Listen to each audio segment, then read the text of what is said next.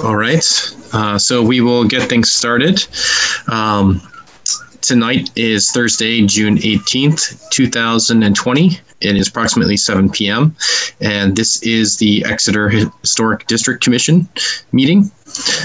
As a start to this, I'm required to read the following as a preamble to this meeting. Good evening. As the chair of the HDC, I am declaring that an emergency exists and I'm invoking the privileges of RSA 91A 2(3)(b).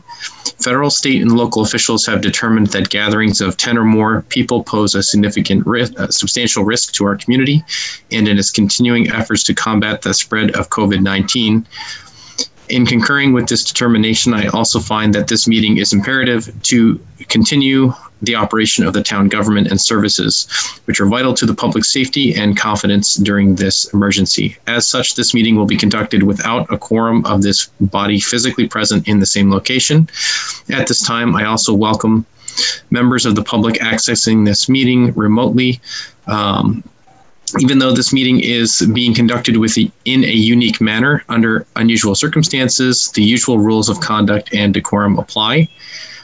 They're going to start everything off on the meeting by taking a roll call for attendance, and this is for each member of the Historic District Commission.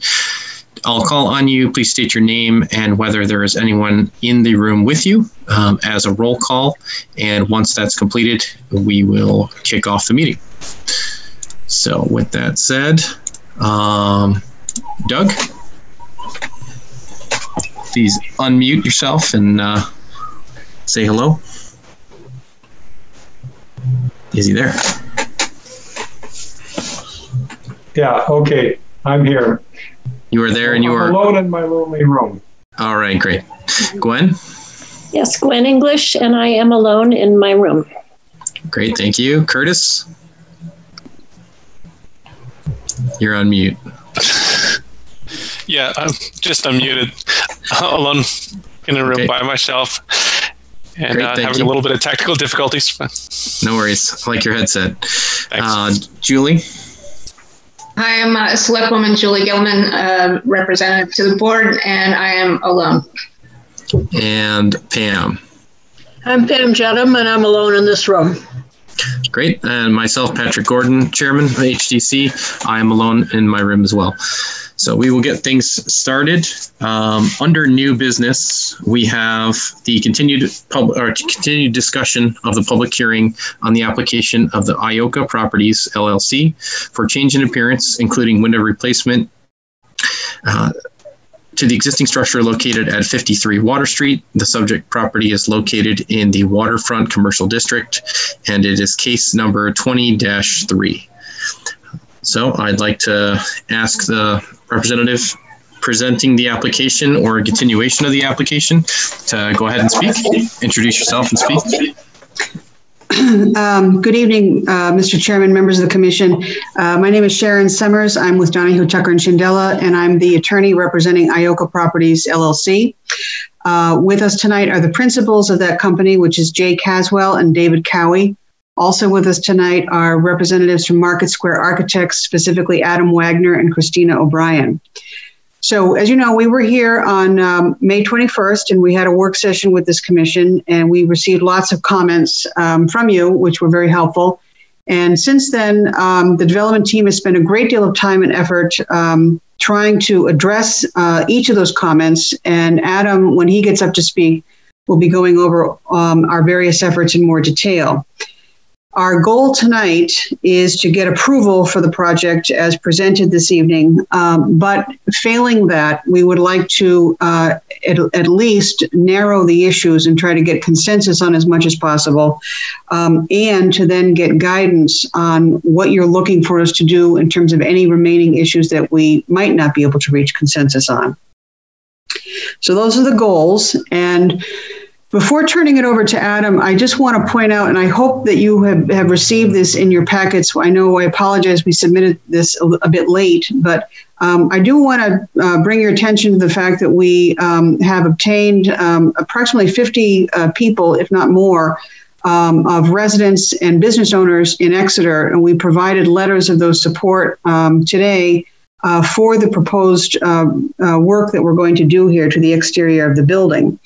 And I say that, and I think it's important that we recognize that these are Exeter businesses and Exeter residents, and we hope that the HDC will take those local indications of support to heart.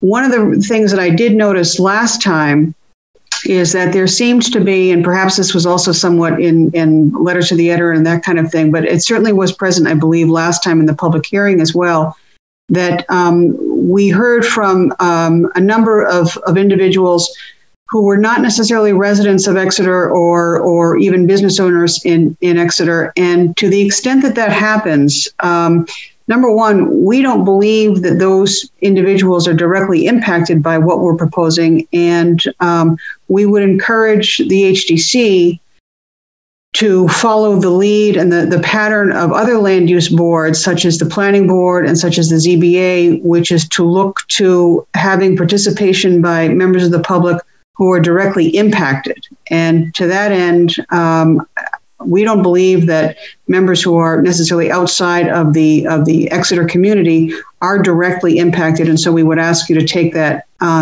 into consideration as you're listening to members of the public. So with that, I will turn it over to Adam. And obviously, we look forward to a productive meeting tonight. Thank you. Adam, one quick thing before you get started. I noticed Julie has a hand raised. Julie, is there something you wanted to say before we kicked off?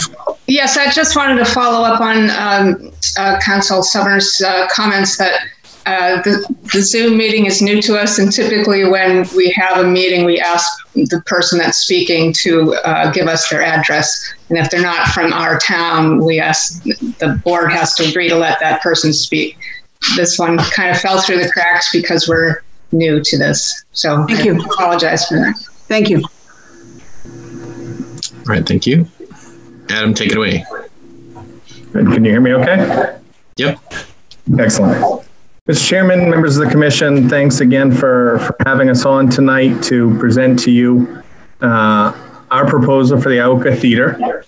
I am going to share my screen here and hope all goes well when I do so.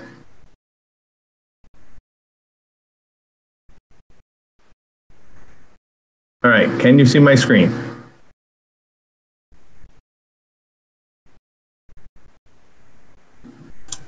Yes, I can. All right, so it should be a rendering cover page for the presentation. Excellent. So what I'd like to do is I'm going to go through a series of points and really follow the guideline of a letter that we wrote to the commission dated June 10th, written by my colleague Christina O'Brien, who's here on the call as well tonight, and really pinpoint some of the items that we heard from all of you and kind of go through some of the research and the response that we've come up with as a result of those. I think it's very imperative that you know that we were listening, we were taking very good notes, and we've responded to a lot of that here. And as Sharon mentioned, we're hoping to get your approval tonight, and if nothing less, cross some of these items off the list so that we know we can move past those and narrow down the scope of what still needs to be resolved. So with that, I'm just going to quickly go through a couple of slides here to get to the meat of the conversation. But again, here is our proposed front elevation for the building, and I will get into more detail on what has changed since the last time we presented this to you. And then the next slide is the proposed side elevation. This is the alleyway side. Again, it's a little disingenuous because you'd never see this elevation this way because you're in a very narrow alley. But if everything were to be peeled away, that's what the elevation of the building would look like. Next, for reference, some existing photos of the building. Obviously, the one that you're most familiar with, the front of it. This is that alleyway on the lower level. Main Street's actually up here. And then a couple of shots at the rear of the building, what we like to call the blank canvas of brick. Next slide. And again, we presented these last time. These are some historical photos that we were able to dig up of the Ioka Theater. This one dating circa 1920, upper right 1935. We don't have a date on lower right, but I'm assuming it coincides with some horrific snowstorm. So historically, we could probably figure out what that is, but if I had to guess, it's probably 40s or 50s. And again, both the current conditions and the original. And this brings me to the first item that we would like to talk about, which is the windows. And I have your comments here in front. And one of the comments was in regards to our proposal for simulated divided lights, and that might not be preferred. And it was asked that we look for an alternative. And let me just jump in here. So let me just bring you back to a reference point here. Existing photo, proposed, current window openings here, current door openings here. These would be the proposed new window openings. I kind of went through all of that in the last presentation in terms of maintaining the consistency. So in regards to the simulated divided light versus true divided light, we definitely took this to heart and did some research and talked to a bunch of window vendors in this regard. And what we really came back to is the fact that the original windows, the mullions separating each of the individual panes, are only about 3/4 of an inch thick. And that's because you didn't need a lot of structure in between individual panes of glass. But if you were to do that today with modern energy codes, let me jump ahead here to a slide. It's actually slide number 11 in the deck. Oops, sorry. Maybe I don't have that slide. So with the simulated divided light, as you can see here, we have dual pane of glass so that we can meet energy code. And the simulated divided light sits on the outside of the glass and on the inside of the glass, giving that appearance. But you don't have a big heavy mullion in between. And what we found in our research is that in order to do an actual divided light, the mullion would need to go from 7/8 of an inch to almost 2 inches. And we felt that it completely changed the appearance of the window, and that the simulated divided light was actually more in keeping with the original aesthetic of the building. And I'll go back here with these 6/6 windows. So as the first point of order, we would like that item to be considered, that we do move forward with the 6/6 with the simulated divided light, which, as I said, is much more in keeping with just the relationship of the divider to the glass that was always originally there. The next item, as it relates to the windows, is in the alleyway. And we had talked about replacing these CMU block infills with some new windows. And after much consideration, we're actually going to propose that those get infilled with a glass block. From a functional standpoint, we don't want them to be fully transparent anyway. And we believe that the glass block will tie in nicely with the masonry. It'll bring natural light into that lower level, but you can avoid any security concerns with it being down in that alleyway. As I click through these, again, I wanted to go in simulated divided lights. The actual dividers are about 7/8 of an inch thick. We're proposing a brick mold here with an exterior colored finish in pebble gray with a wood finish on the interior. The next item I'd like to talk about is doors. And one of the, whoops, sorry, I'm scrolling on the wrong screen here. One of the items that I'd like to talk about in regards to the doors was a comment that was made that it was your preference to see the doors maintain a symmetrical design at the lower level. And if you'll recall, what we had proposed previously was putting in a 3-foot panel on one side and then have a smaller panel on the other side. So we've gone back in and looked at the plans, looked at what we needed for egress. And what we're proposing now is that the main door gets replaced with a full 3-foot wide door with some small side lights. And these side doors maintain the original appearance of the openings, but that they are no longer operable doors. These would be fixed. So again, they'd maintain the appearance, but not the function. And we felt that allowed this to maintain the symmetry that you were looking for on the front facade. One of the other comments we heard was in regards to the position of these doors relative to the front facade. As you can see, some of these are set quite a ways back in. And we've determined we're going to be able to match that. And so that, as far as the original appearance is concerned, we will be able to maintain.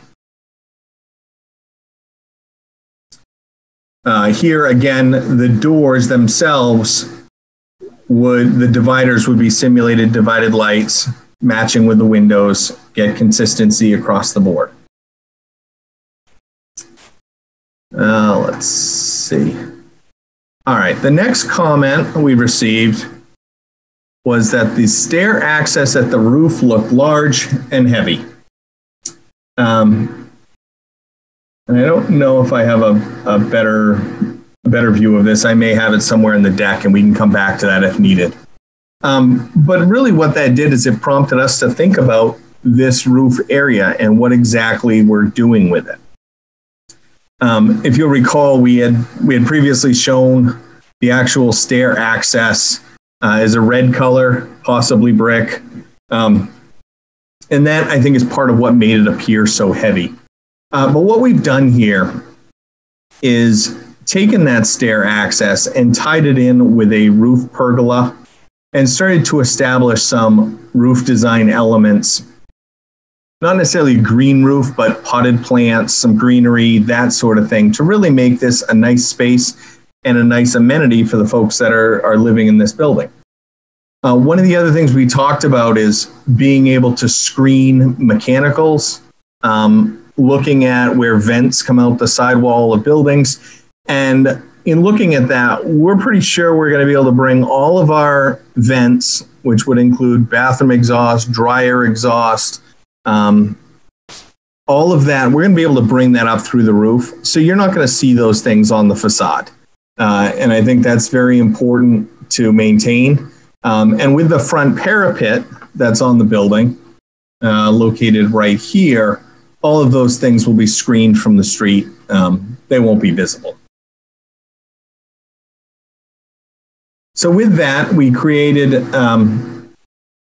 an additional rendering showing this rooftop pergola, having some greenery up there. Again, if you'll recall, the back elevation of this building, we were proposing to remove the bump out and put in new window and door openings and add new balconies here on the rear overlooking the river.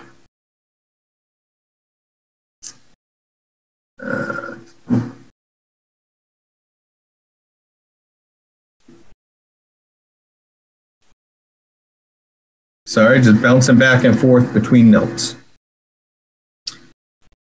All right, so the next piece is the canopy. And obviously we had a lot of discussion about this last time, and we're going to have continued discussion about it tonight. As you recall, we presented this as the original Ioka Theater building, the sign, which was just posted off the building, and a canopy covering the main door. Because the function of this building is proposed to be changed, the necessity of a marquee for this building is really no longer functional. And I know that's something that's been near and dear to the hearts of Exeter residents. but we had a sign company come out and take a look at the existing Ioka Theater sign, and their opinion of it was that it was in pretty rough shape, and that he did not feel that the fastening of the sign to the building was suitable for today's building codes. So at the very least, the sign in all likelihood needs to be come down and completely be rebuilt. So that's one side of it. The other side of it is just the functionality of it. And as I said, the proposed use of this building doesn't necessitate having a marquee, and the letters, as iconographic as they are, block the windows on the second floor, and you can see just a little bit of that here. And this was something we talked about. So one of the items we're proposing is to just go with a very slender new canopy over the front door that would have these tie-back rods similar to this design. This is not an image of the Ioka, it's just a stock image. And the next slide here, I have other examples of really what we're looking to do. So thin canopy, 8 to 10 inches tall, tied back to the building, located over the front door. Then it comes to the letters and the iconography of the Ioka sign. As I stated in the last presentation, this was the original sign posted off the building. Don't know exactly what year it was replaced, but it was long enough so that most of us don't remember it. This is the sign that most people recall when they think of the Ioka building. And as I mentioned, the marquee no longer serves a purpose, and the letters are very much blocking the windows and their new function. What we would propose to do is actually remove a set of the letters and locate it on the front of the building. And I hope you'll find that is it's a salute to the iconography of that sign and what it has meant to Exeter's identity for all these years, and really let that be something that stands out on the front of the building. Now, we have looked at a couple different color options, because one thing we've learned through the photos is that the color that the letters currently are is not the color they've always been. We actually found an older photograph that the colors at one point were red. So we're certainly open to talking about what color the letters are. Certainly you get more contrast if they're lighter, less contrast if they're black, but they would match the canopy. So that's something we're interested in talking through with the commission. And with that, I just want to show you again where we are. So here's the existing facade of the building in photograph and in drawing. Here is the proposed facade in rendering and drawing. Where's my next slide? Again, side elevation, existing, proposed. And again, you'll never get this view because the alleyway is only a couple feet wide. The opposite side of the building, which shares a party wall with the next building over. So on this facade, it's really just replacing these 2 small windows with 3 double hung windows and adding the decks on the back. Again, the rear rendering of what we're proposing, the decks, the lower deck here, residential decks above, pergola, green stuff, railings to protect people, etc. And finally, I will leave you with the rendering of the front facade as proposed this evening. We thank you for your time and look forward to your comments. Thank you. All right, thank you, Adam.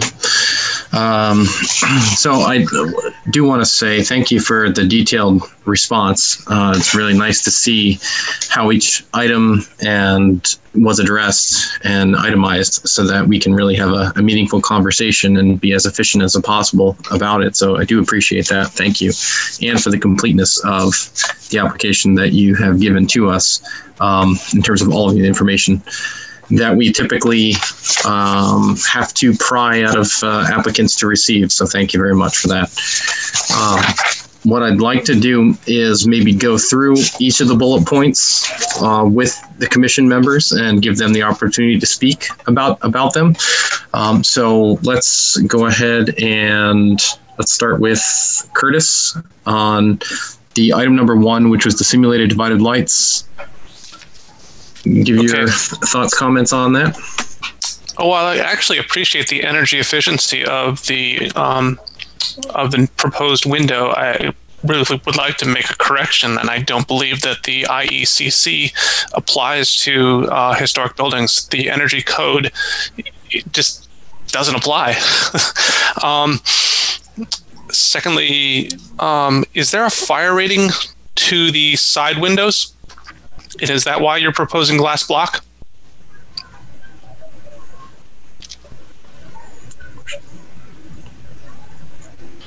Mr. Chairman, would you like a response now? Yes, please. Okay.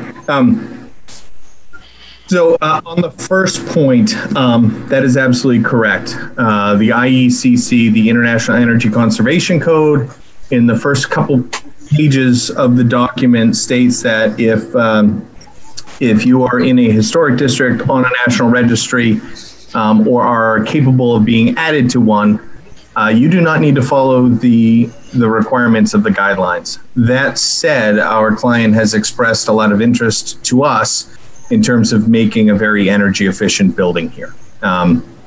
So it's a fine line between what's the best thing to do for the environment and for sustainability, and balancing that with what should be done from an historical standpoint. So we do recognize that there's a balance there, and the commissioner is absolutely correct that we are not subject to those requirements. The second piece in regards to fire separation of the two buildings, we haven't actually run all of the calculations of allowable window percentage based on the separation of the two buildings. That's a calculation which we will need to run very promptly. The glass block certainly helps us in some regards to that, but when you run those calculations, you have to do it by individual floor level. So it potentially would help us on that lower level, but doesn't necessarily help on the upper levels. So it's a very astute point and something that we will be considering. But from a functional standpoint, we want natural light into those spaces. We don't necessarily need direct visual into those spaces. And that's part of the reason why we chose the glass block. Thank you, Mr. Wagner. I support your decision on the choice of windows. I think the simulated divided light is the correct choice in having a current window in the building. I just wanted to make sure that we all are all on the same page with what the code requires.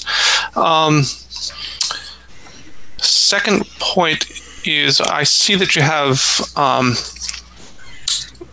the rooftop, you had condensers on there, or looked like a condenser field that was up there, condensing units. Is there a common ventilation system for the building?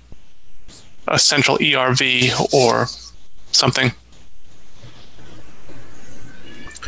Specific to the retail spaces and the common spaces, Curtis? Under commercial code, you're going to be required to provide ventilation, but residential, you could get away with the window. The mechanical ventilation code is not my strong point. Mr. Chairman, if I may. Sure. So we have not completed the full HVAC design for this building yet. In all likelihood, the residential units will be served with electric heat pump units, which include a an electric furnace in the unit and a condenser up on the roof. And that's how you can get your heating and cooling. The benefits of such systems are that they've come a long way since the electric heating systems of the 1970s and 80s. And it's a system that does not require any fossil fuels to run. So from a sustainability standpoint, it is being looked at very favorably. As for the commercial units, we're not entirely sure what those functions are going to be yet. You know, are they office spaces? Are they retail? Are they a combination of both? And so those mechanical systems will need to be designed once we have a better understanding of that. We will need to get fresh air from somewhere. And our sense is that we've got enough roof area to work with here that we can get some shafts to go down and supply fresh air into those spaces. And that you won't see those from the street. Okay, that's my point, was that wherever that larger mechanical unit, because we know that these ventilation units can be 5-6 feet tall sometimes, that is located back from the edge, so we don't see it from the street.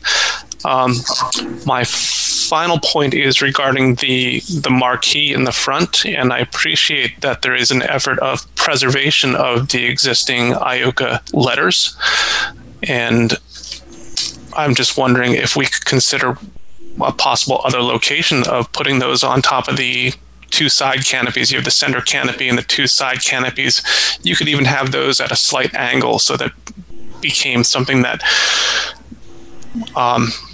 started to represent that angle that used to be there, rather than attaching it to the side of the building. But those could be floating right on top of the canopy, and I would see that as an appropriate reuse of the historic preservation piece that you're trying to do.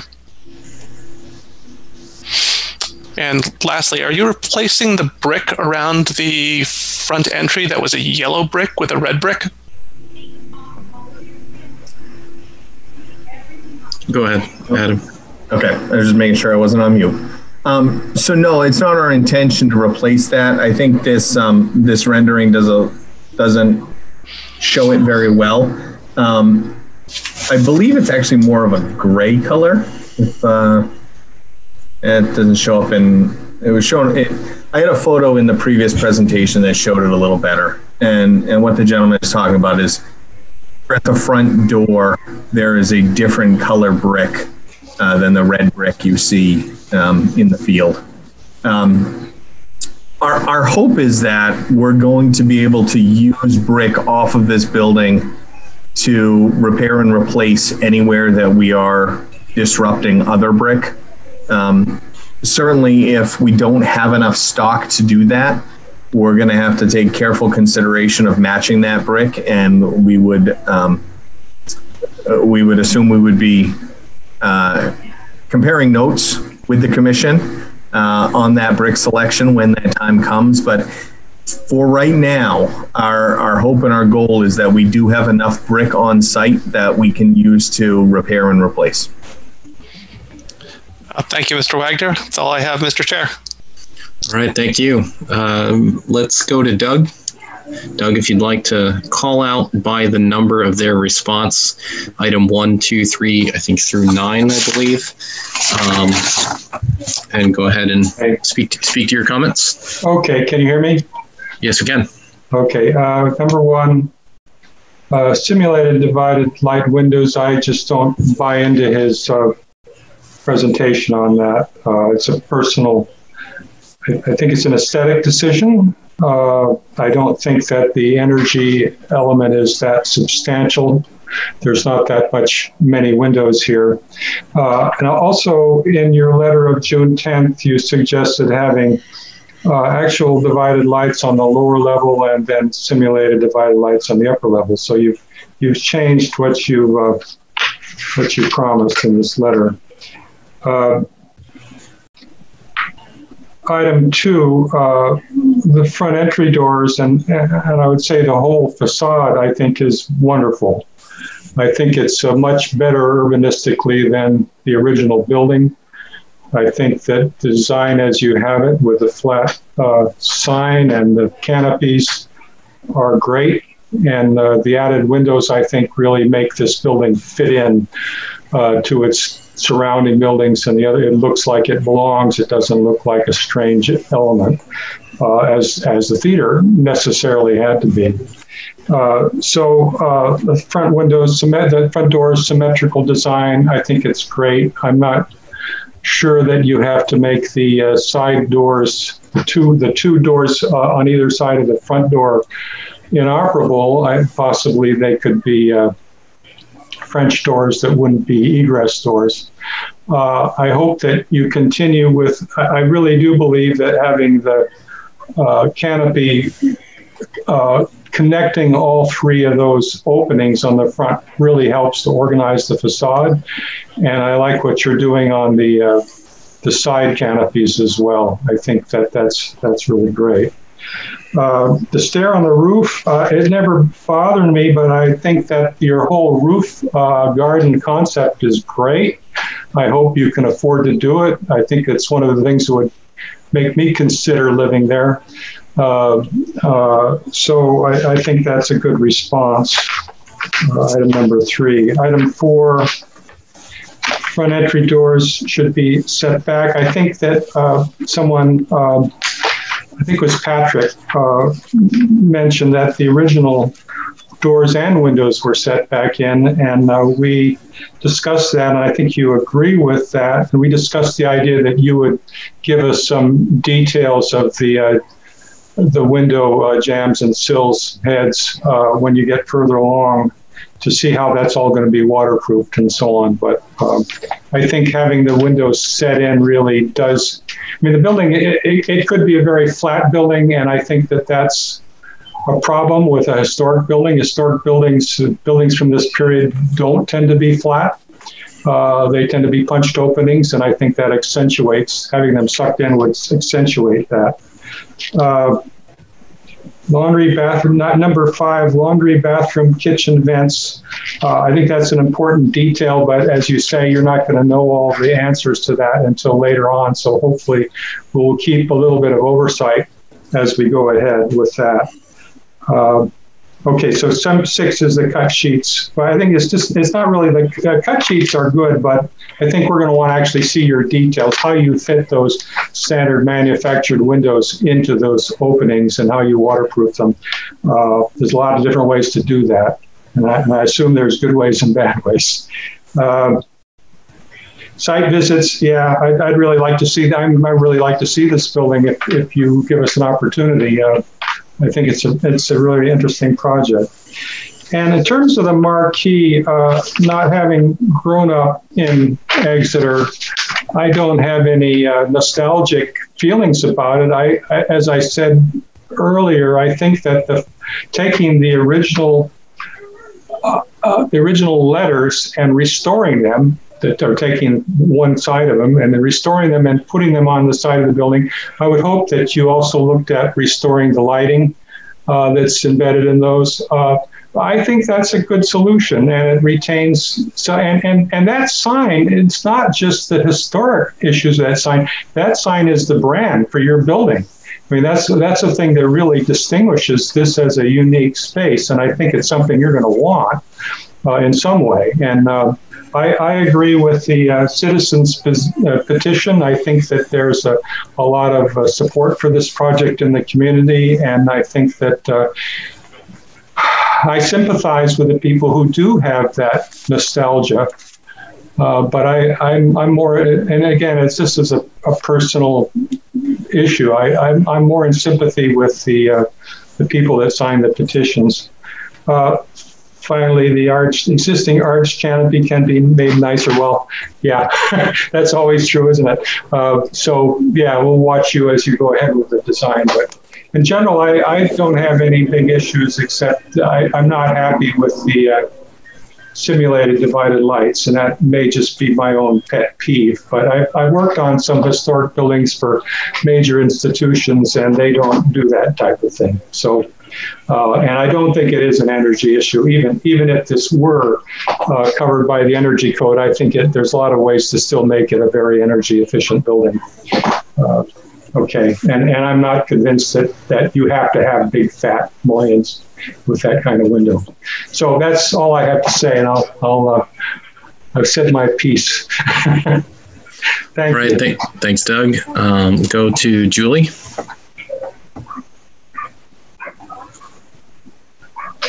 Okay, thank you very much. Thank you for the presentation.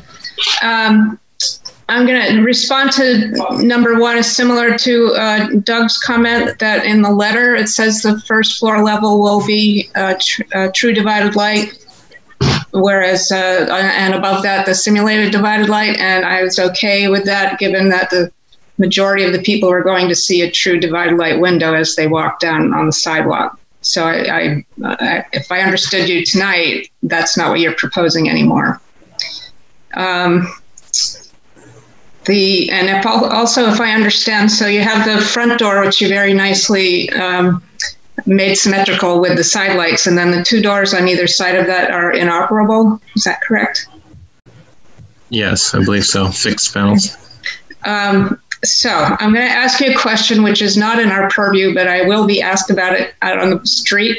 That if the uses on those front spaces, and I realize you didn't say, you don't know what they are yet, if they're retail or office space or something in between, are those doors maybe in contention for being operable?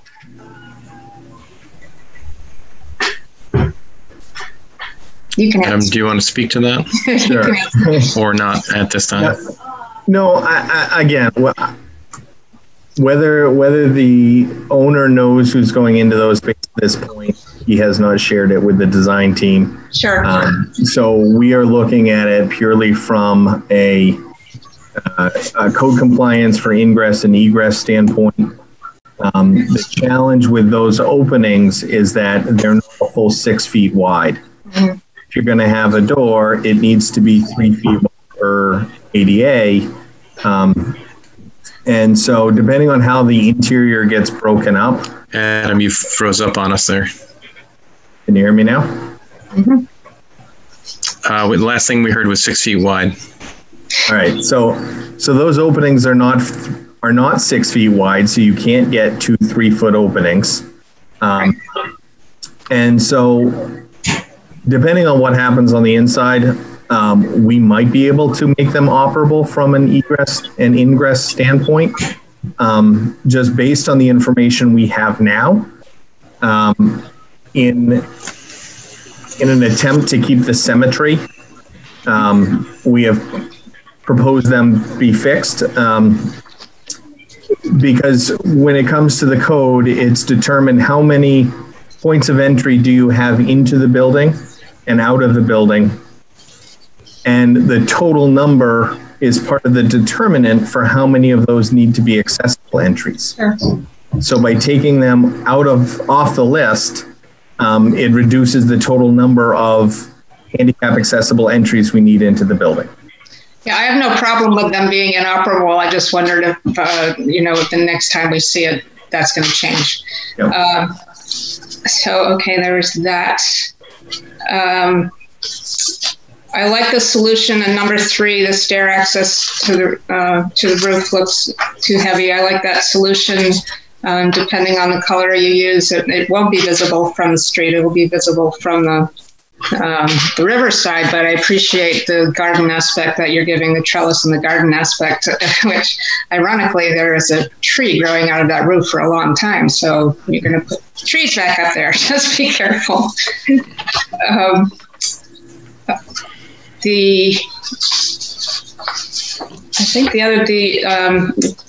The letters, the IOCA letters, I really appreciate maintaining those, keeping those and as a piece of the history. I'm not sure about the location yet. I'll have to think about that if you'll give us the time. I'm not sure what our schedule is on this. I was looking at the one picture that has the white car and the red car in front of it. Where is it?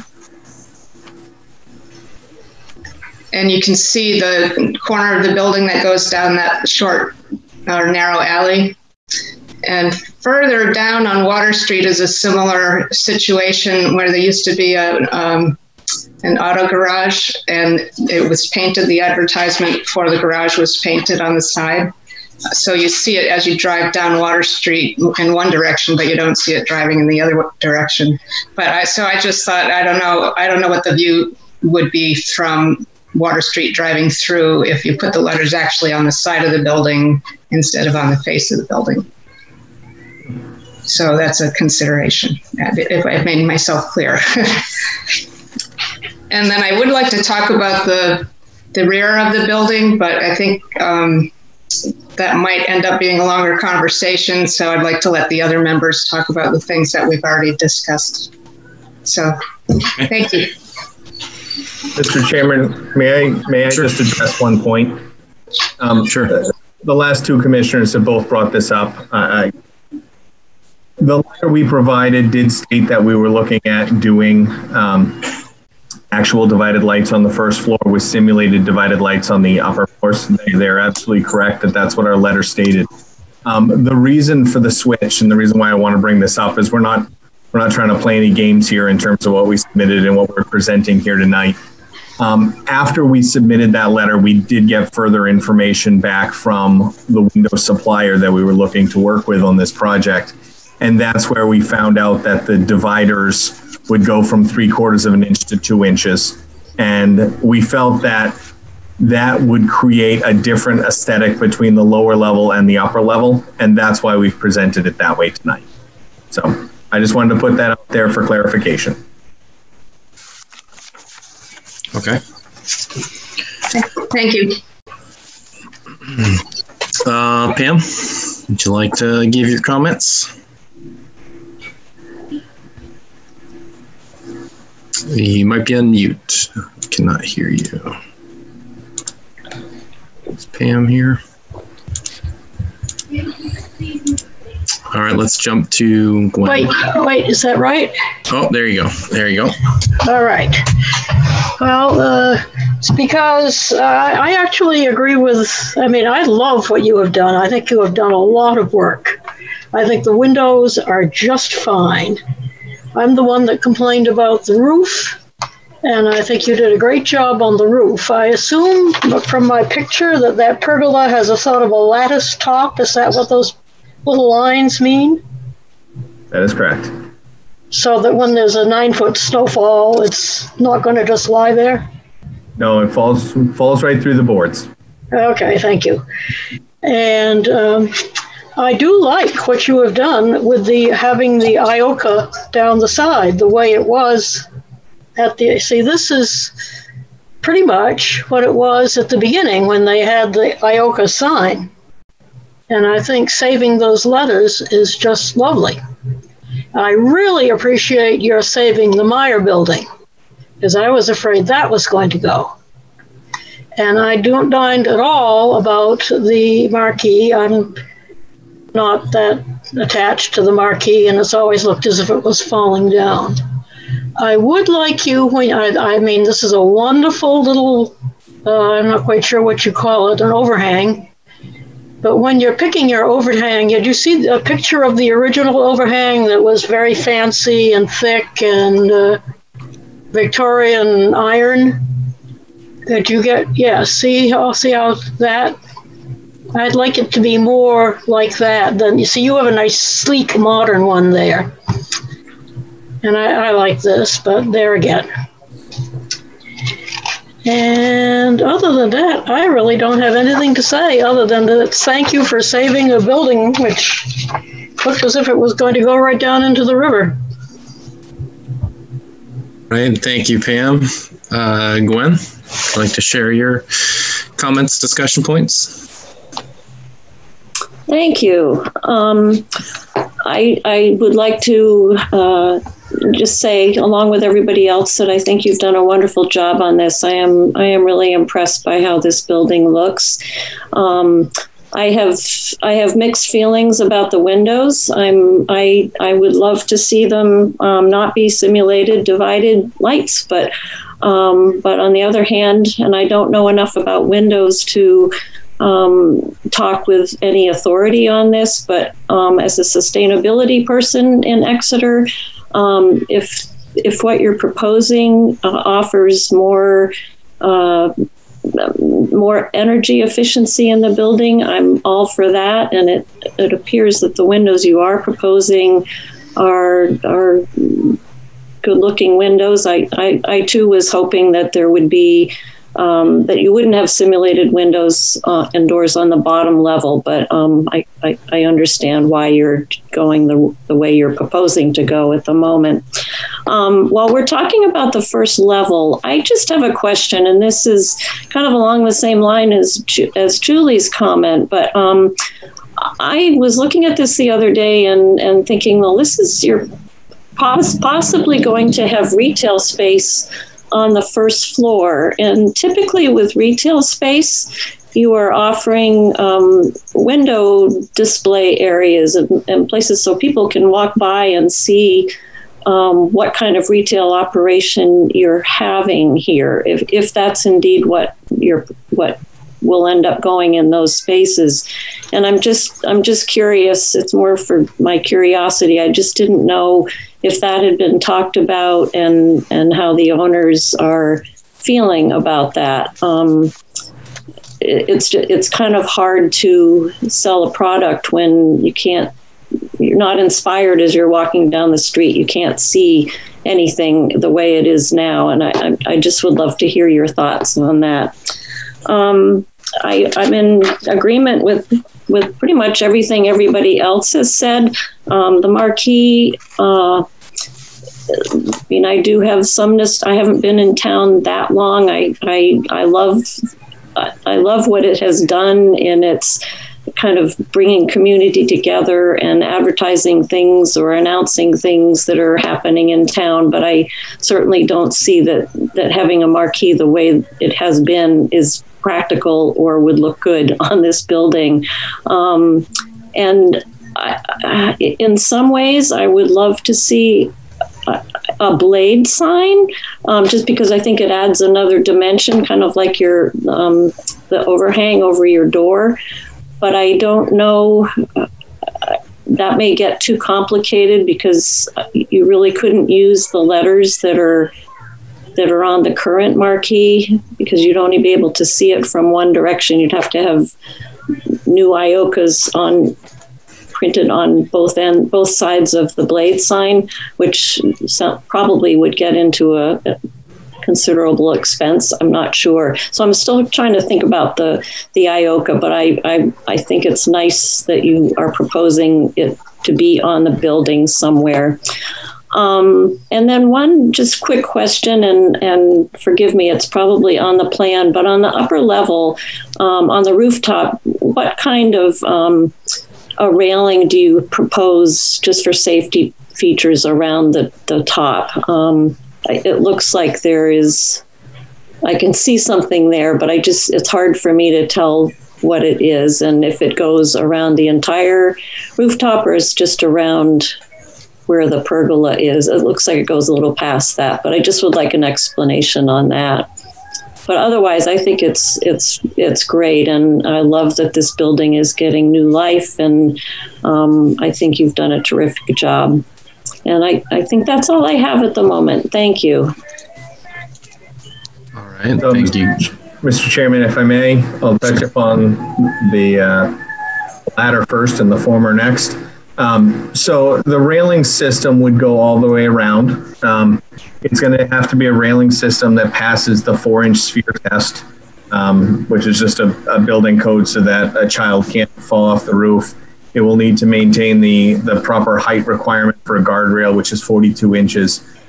So all of that is probably not perfectly depicted in this, but we're looking at some sort of a lightweight, probably painted black so it kind of disappears into the background, and that is how we would address the railing system. Okay. I wanted to touch upon this retail component, and it was mentioned about kind of retail storefront windows, and certainly if we were designing this building brand new, the entire first floor would be glass, but that really isn't appropriate for this building. And so we're actually maintaining all of the existing openings. And one of the thoughts is that if these spaces do become retail and these do become inoperable door openings, this is at least some component of display for the retailer, both on this side and this side. Again, I don't know for certain if those are going to be retail or commercial office or something in between.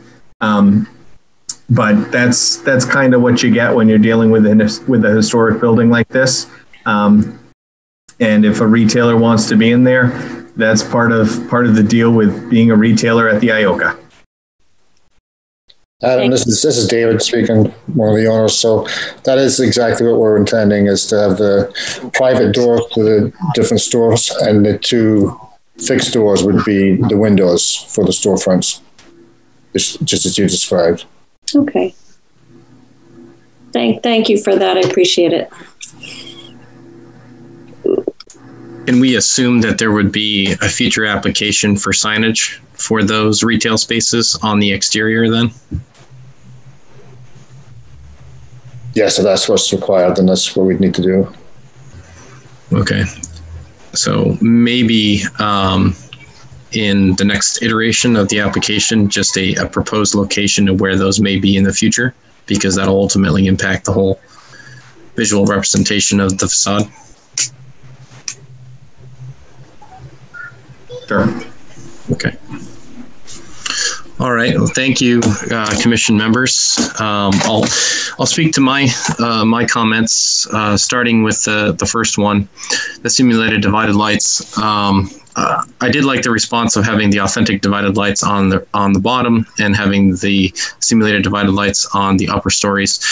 That seemed like a fair compromise in that respect.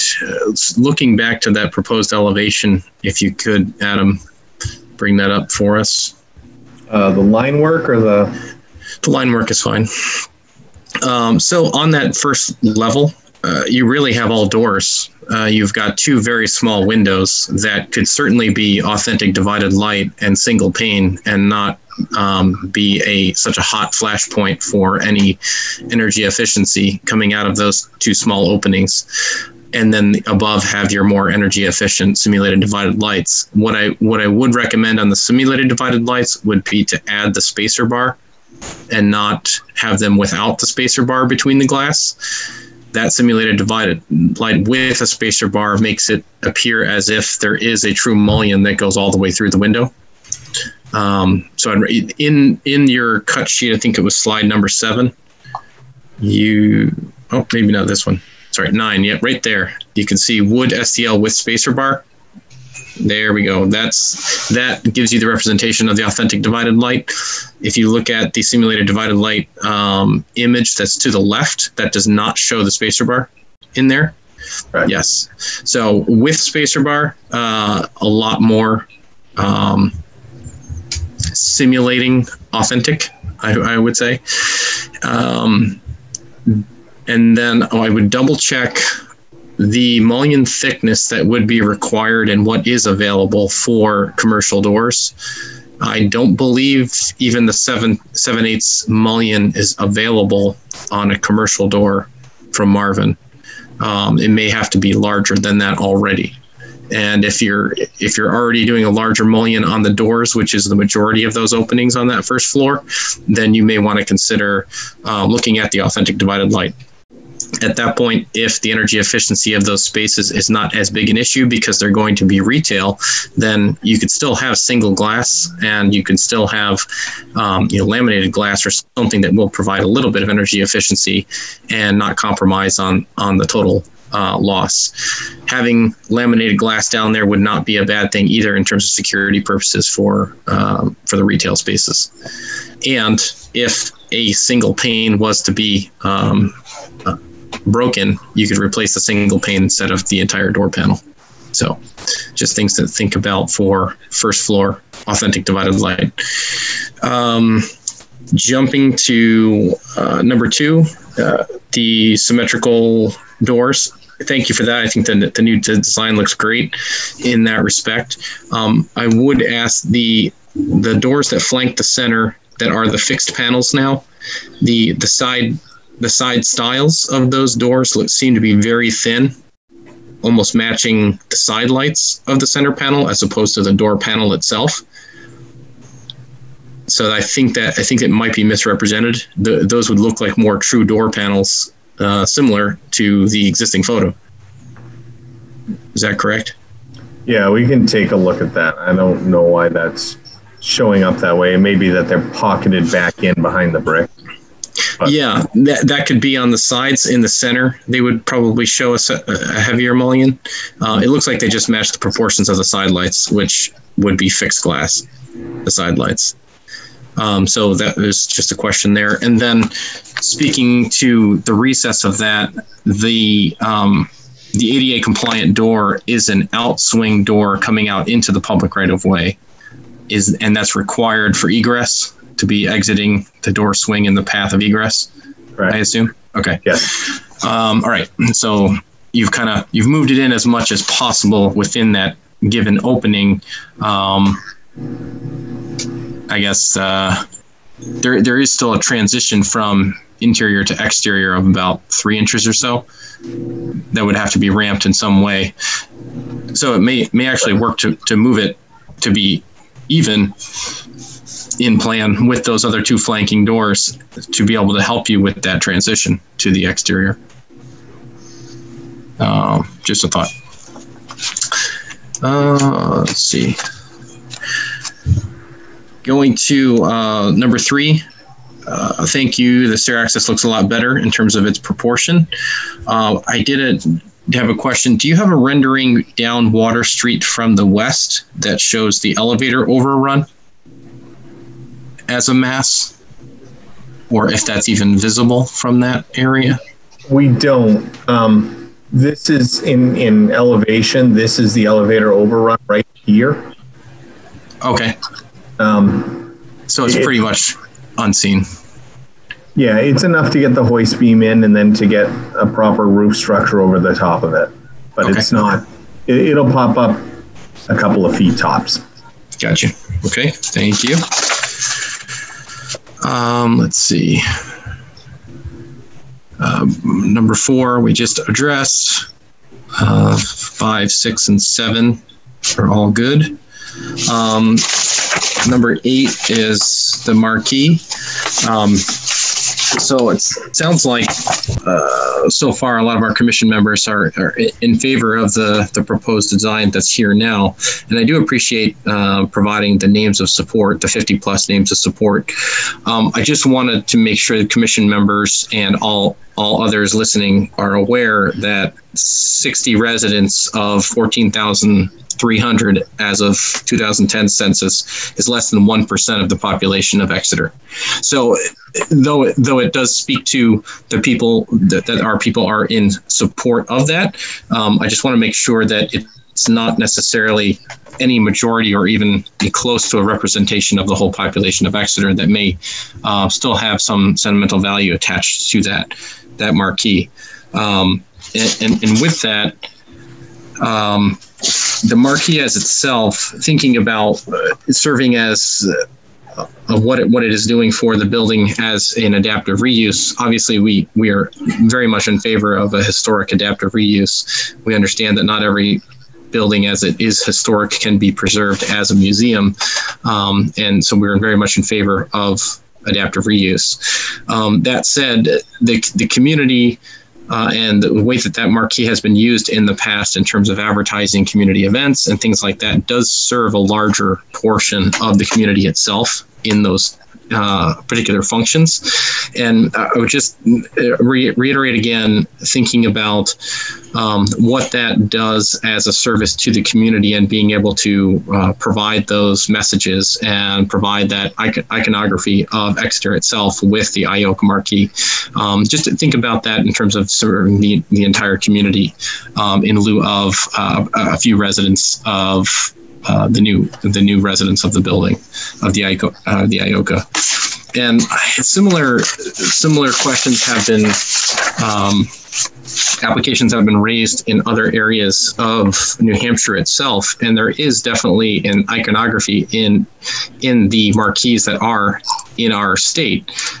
For example, the Strand Theater in Dover, New Hampshire, also the Colonial Theater, which has almost an identical marquee to to Exeter in Keene, New Hampshire. Also the Palace Theater that's in Concord. I believe it's either Concord or Manchester. So there definitely is a language of that architecture existing within New Hampshire itself. So again, I would think about really trying to keep that all in consideration for the removal of the marquee completely. I appreciate the report that was done. And it looked as though, and from the reports, considering the age of that marquee, it's not really in that bad a shape at all for what it has endured to date. And sounds like that, a lot of the connections back to the existing building are necessarily more of the issue in terms of being up to code, which is completely understandable. But those all can be remedied fairly easily. So again, we are stewards of the Secretary of Interior Standards for Historic Preservation, and our goals and our purview is basically to try to uphold historic structures and the preservation of historic structures as much as possible. And to speak to that, I have one piece here. So let's see, from the standards of preservation from the Secretary of Interior Standards, a property will be used as it was historically, or be given a use that it maximizes the retention of the distinctive materials, features, spaces, and spatial relationships. Whereas treatment and use may not have been identified, a property will be protected and, if necessary, stabilized until additional work may be undertaken. The replacement of intact or repairable historic materials or alterations of features, spaces, and spatial relationships that characterize a property will be avoided. So those are the guidelines that we have adopted and created for our own historic guidelines are based on the Secretary of Interior Standards. So again, I guess if I haven't beat the drum loud enough yet, please look at that and reconsider the community as a whole for that preservation of that existing marquee.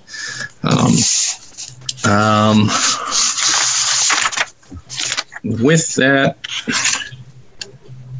I believe I've said my piece. Those were the comments that I had. So I will look to see. Julie does have her hand raised, so I will say, go ahead, Julie. Yeah, I'd just like to remark that the examples that you gave of theater signs that are iconic to the theater buildings that they're in are still being operated in some kind of performing arts way. And this is not in any way going to be the same kind of use. So to me, in going with the Secretary of Interior Standards, because we've moved so far away from that, not trying to rehabilitate a theater into a theater or rehabilitate a theater into some kind of performing place. This use is so different, and I think that most of us have agreed that it just can't operate the way it historically did. I mean, there have been attempts to make this happen, and it hasn't worked.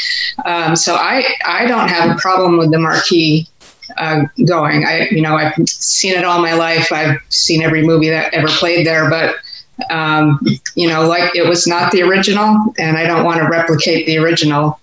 And it never seriously fit, to me, the proportions of that building. So in my opinion, losing that particular marquee, but saving a piece of it and still using it to identify the building, I think is mitigation. It may not be as big a mitigation as you'd like, but I think that we should consider it that. The other thing that about marquee or the overhang. What are we calling the canopies? Canopies? What's the word we're using for that? Over the doors? The proposed would be canopies. Yeah. I'd just like to tell the developers to be sure to check the zoning ordinance with the code enforcement officer, because I don't know that we actually have.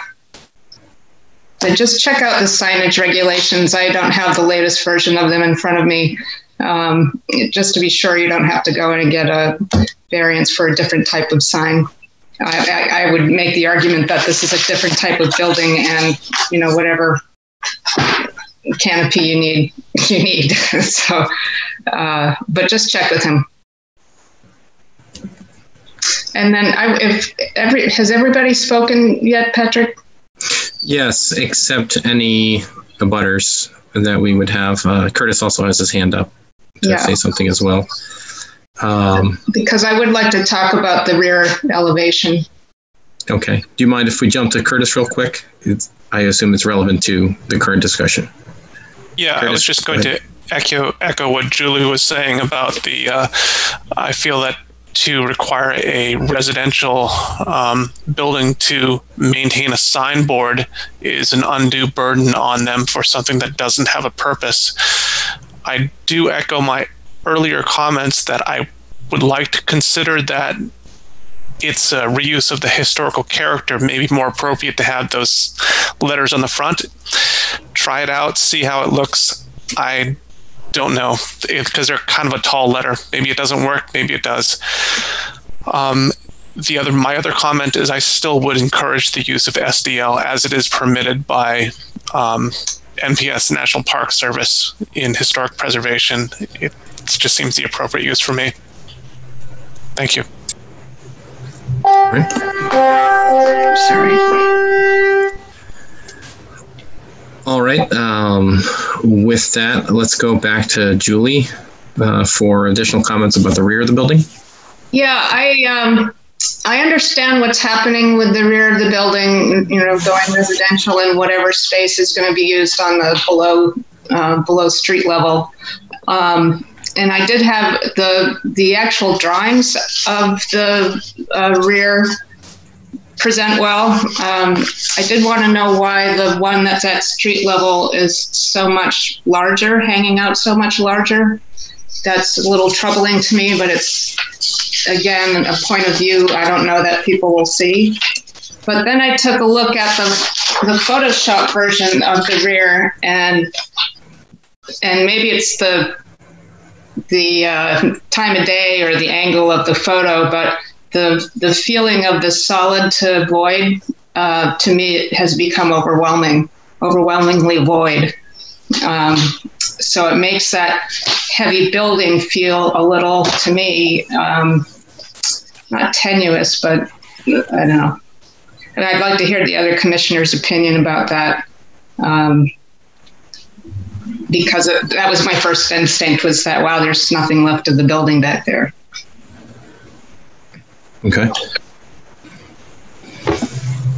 I believe that the street level balcony is a further projection out from the other two floors above. Adam or any of the applicants, can you speak to that? Yeah, there are a couple things to speak to there. Yes, you are correct that the balcony here, the first level extends a little bit further. You commented about this opening here, I believe. And what that is it's actually the opening in masonry at the rear of the fly loft. And instead of infilling that with brick, we were proposing to take the bump out off and replace that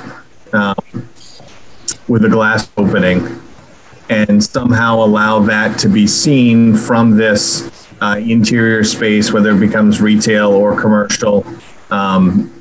It becomes a little bit more of a public space, if you will. That's not located in somebody's housing unit. So that was the approach there. As for the other openings, again, we have one punched opening in each of the units here, a sliding glass door, in each of the units here. So aside from this big move, which is already a masonry opening in the building, the punched openings are somewhat limited.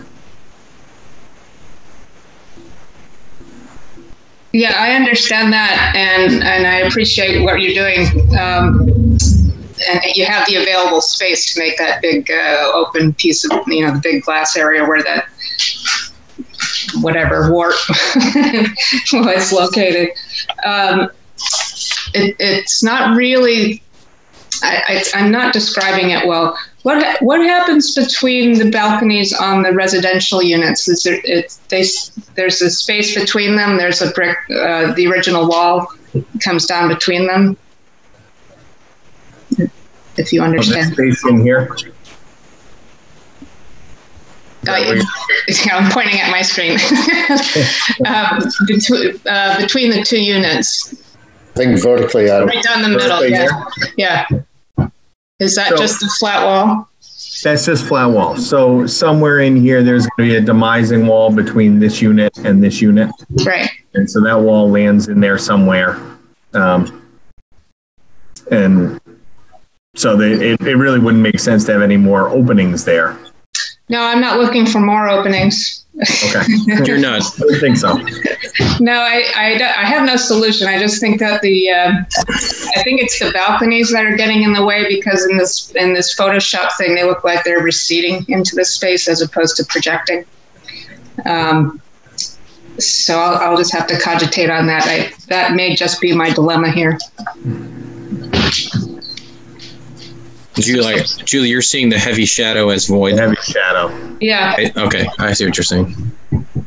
Yeah, I think that's a slight misrepresentation. Maybe we can get a better sun angle on that rendering to lighten that up a little bit. Well, someday it will look like that. Yeah. In our weather. But that's fine. Okay, that's good. I assume there's some sort of brackets that are going to hold up the balcony, unless you're tying back into existing structure somehow. So not existing structure, new structure. So the building doesn't currently have a third floor. So there will be new structure that will have to poke out of the building to support those decks. Okay, thank you. And they will be cantilevered. Is what you're saying. There's no brackets or cables to be tying them back. Hasn't been fully engineered yet, but that would not be our approach. Our approach would be that we could bring steel right out through the building and cantilever them. Okay.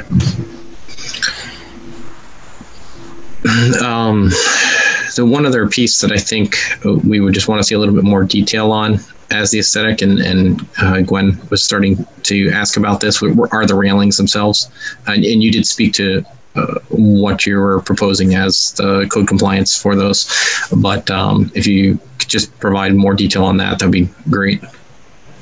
Sure. All right. Julie, you still have your hand raised. Any additional comments? Are you good? Mr. Chairman, just a little lazy on that. Okay. Mr. Chairman? Yes. Mr. Chairman, yes. Before you go into the public hearing, would it be possible for me to say a couple of comments, or would you prefer that I wait until after the public hearing? I just want to respond to some of the comments about the marquee. Yeah. Well, right now I don't see any hands raised, and I just see 0 attendees. Okay. So I don't believe there's going to be any public comment. Okay. So go ahead. Well, thank you. I just wanted to kind of follow up on some of the discussion that took place a moment ago between the various commission members.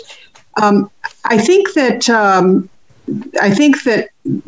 in terms of the existence or the lack of the existence of the marquee, that this needs to be viewed in the context of balancing issues and needs and obligations of the various parties. The marquee itself, as has been noted both by Adam Wagner and also by a couple of the other commissioners just now, there's no operational need for it, because this, unlike some of the examples that you quoted, is not going to be part of an operating theater, performing arts center, anything like that anymore. It's being converted to residential and or office and commercial space. So the existence, the need for the marquee has simply gone away. Its purpose in life has ended in connection with the sale of this property. There was a mention as well that there could be some potential need for it because it has been serviced, or it has been providing informational messages and whatnot to the community. I don't think that that's our obligation to continue that to the extent that that ever did occur. I mean, it really only took place from my memory, and I've been in Exeter working for about 20 years now. I don't live here. I have to confess, I live in one of the towns nearby.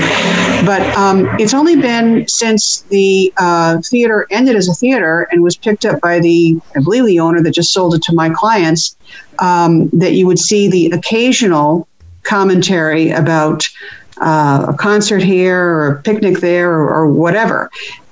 So I think that to the extent that the prior owner may have elected to do that, that is certainly not incumbent upon my clients to carry on with that obligation and to keep the marquee up in order to do that. And I frankly don't think that's not part of the historical preservation purview of this board. Finally, and I have to confess, I haven't taken a close look at the letter that came in today from the fellow that has expertise in signage, but it didn't look promising to me at all in terms of the ability to restore this. And again, I think if you think of the balance of what could possibly be provided or the service that would be provided to the community as compared to by saving it, as opposed to the extreme obligations imposed upon my clients, I just don't think that it's really an issue. I think that my people and the design team, I think, have done an extraordinary job of trying to literally take apart the elements of that marquee and the signage that's associated with it and essentially reconstruct it, but do it in a way. We listened to the commission the last time, in which there was dissatisfaction expressed about the fact that we were trying to sort of replicate in kind of a fake or a false way, if you will, the marquee and create it anew.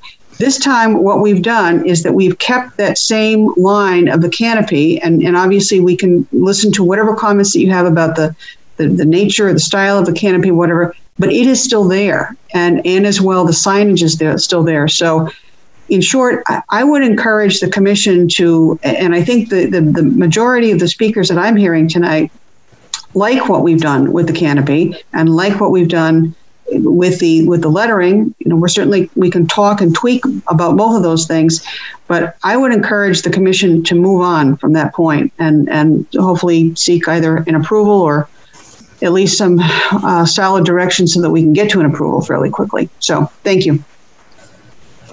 Okay. All right. Thank you. I see no attendees, but I will ask for the formal obligations of the meeting.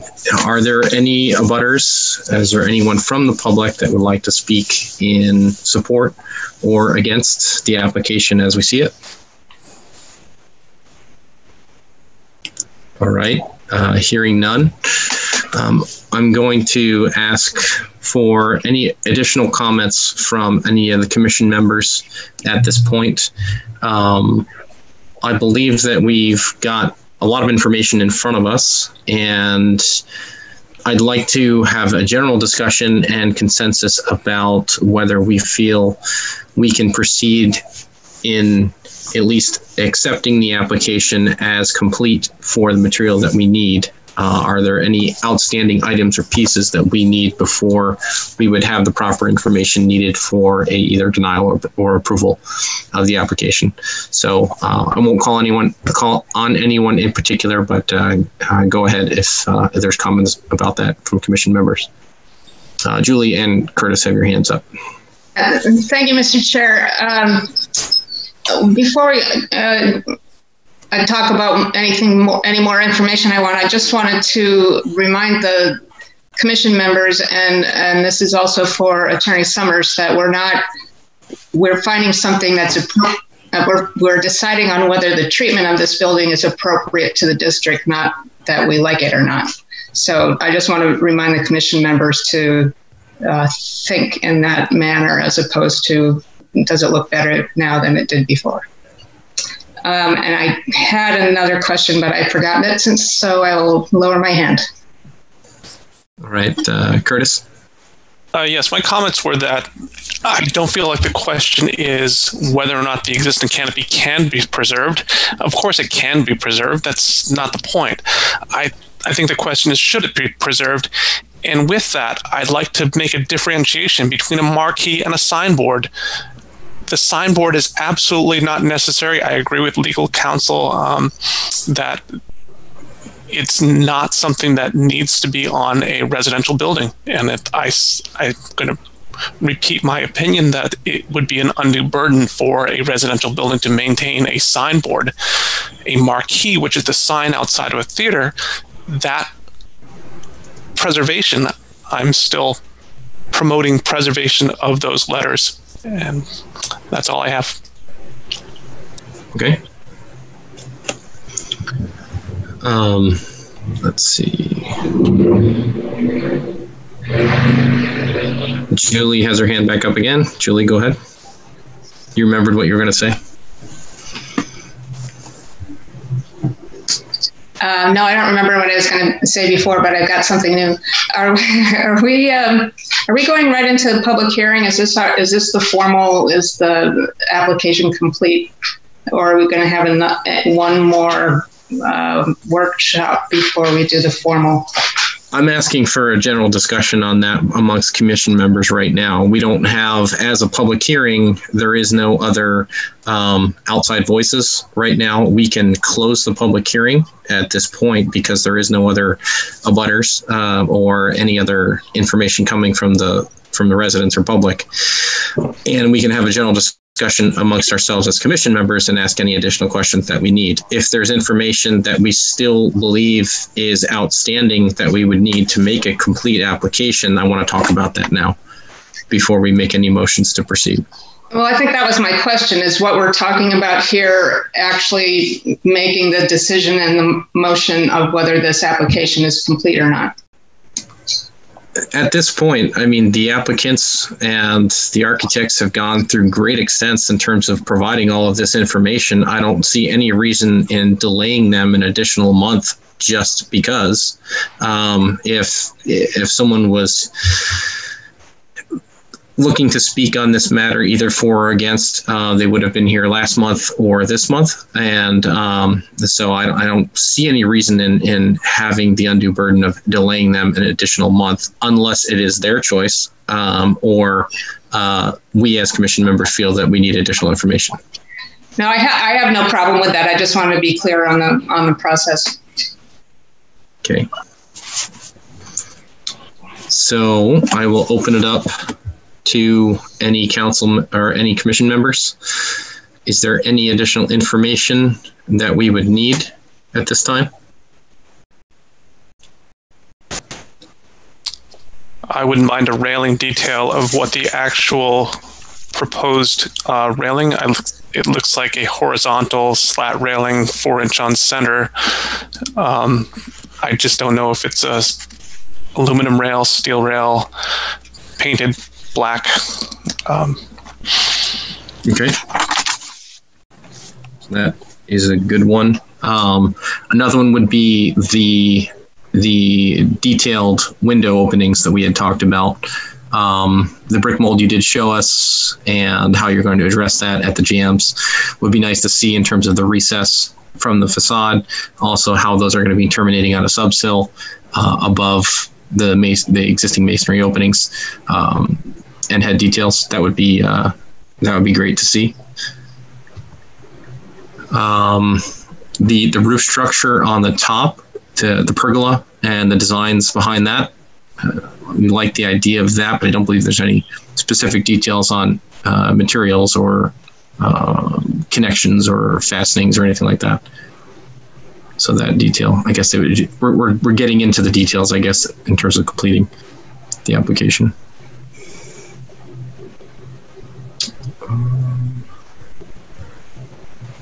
And we did not see anything about the manufacturer of the sliding doors in the back. And the large opening that is the existing flyway opening, masonry opening now, it looks in elevation as it's just and maybe it's my screen, but it looks like it's just a void right now. And you were saying that would be a glass opening.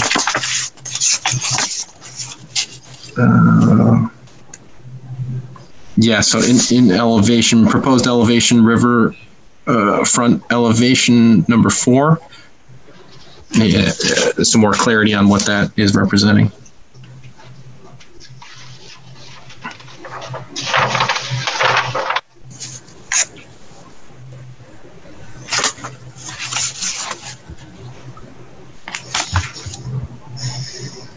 I'd also ask more detail about the preservation of the IOCA letters from the signage, whether those will be lit or not.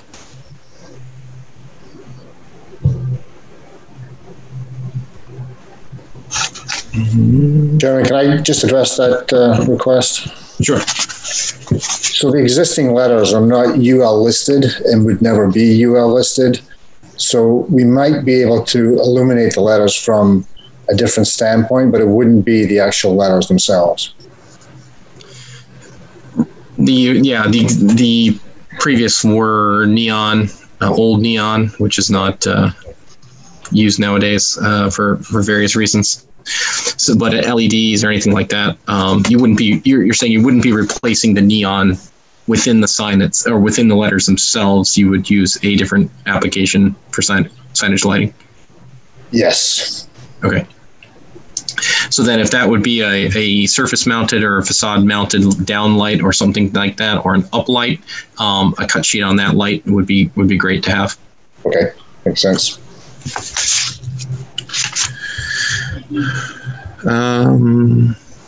I guess just the final proposal on the simulated divided lights versus authentic divided lights, and just taking into account our comments on those.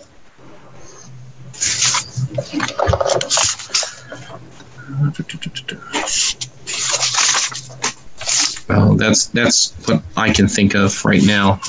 Commission members, is there anything else that I may have missed? Mr. Chair, I would also like to be able to do a little research, I guess, on the true divided lights versus the simulated divided lights. I had somebody else, some other commissioner spoke about it doesn't have to be that wide, and saving the energy on the floors above and having the simulated divided lights above will do a lot for the apartments and what have you up there. But I think something can be done on the first floor that is true divided lights without losing all that space on the panes. Okay. Yeah, there's certainly options for interior energy panels and things like that wouldn't necessarily take away from those fixed door panels being used as storefronts in the future for advertising product. Okay, great. Anything else? Doug, Pam, Gwen? Raise my hand. My hand is covered by part of the application here. I mean, I'm seeing there's quite a few things here that don't meet the building code, and as they get into design further, the railings, for instance, are a glaring example where you can't have climbable railings that high. But as they start working on the details, I think we should cut this thing loose at some point and let them start detailing, and then have a second look at, how articulated the canopy becomes, I think, is an interesting question. But it shouldn't be something, do we have to accept this as it is now? Because it's going to change. That's the point of what I'm asking right now in this discussion. Okay. The details that we're looking to approve as historically appropriate for the building and ultimately is the best representation of what we would like to see built to be historically appropriate. So you're correct in saying if things are going to change after the fact, then it's not something we want to cut loose per se.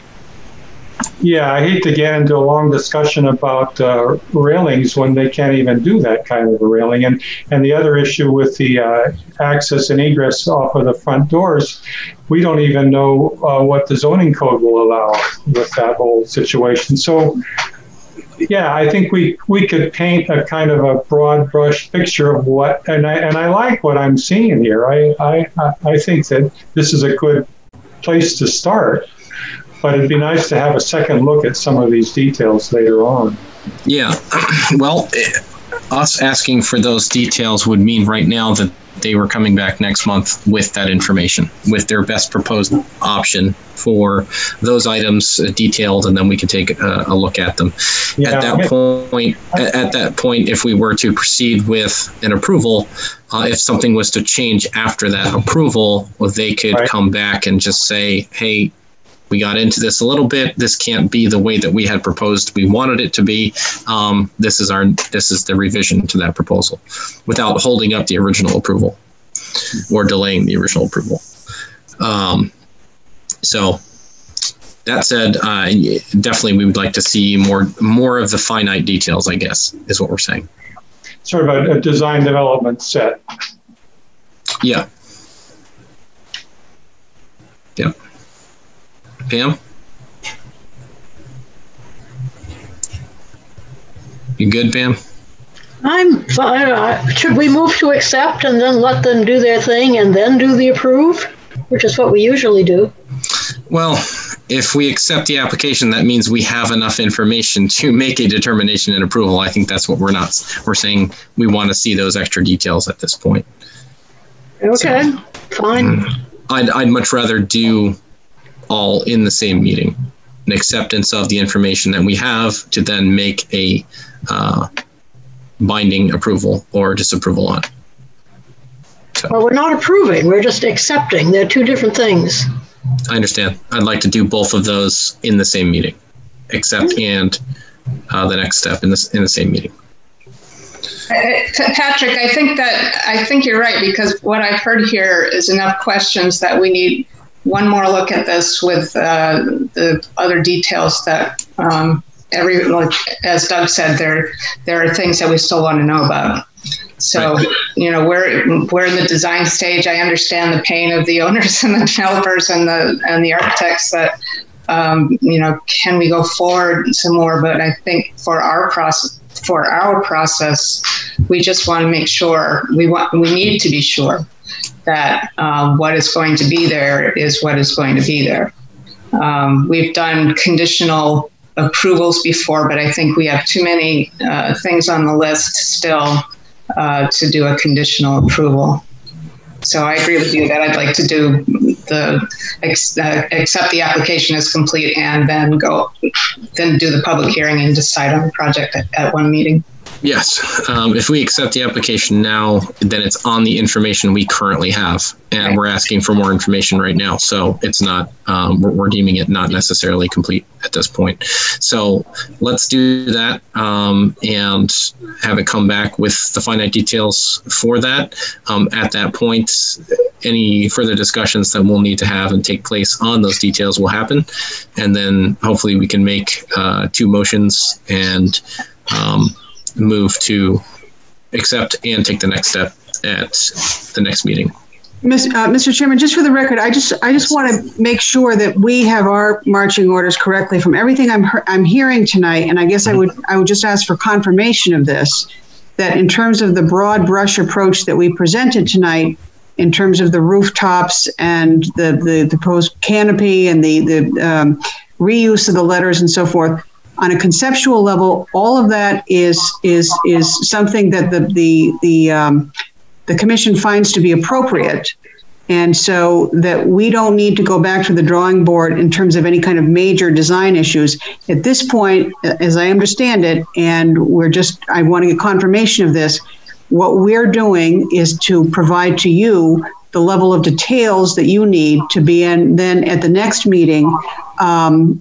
make a definitive indication that you have all the information that you need and that you can then make a decision. Is that correct? That's a correct interpretation. I think the overall design and the concept is favorable. Let's put it that way, as opposed to any binding language. It's favorable in the sense that we're not asking to go back to the drawing board with any major broad strokes or any major elements of redesign. Okay. We're asking for the finite so that we've got what we hope to see built when hopefully approved for being historically appropriate.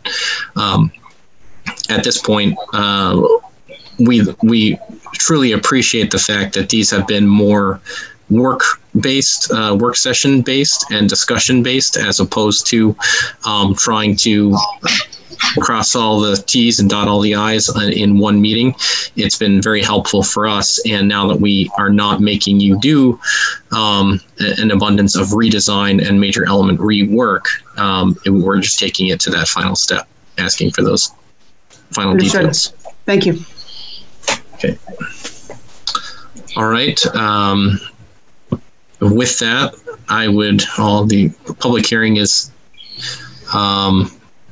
somewhat ended. There was no public comment. So I'm going to end the public hearing on this application at this point and move to table it to the next meeting.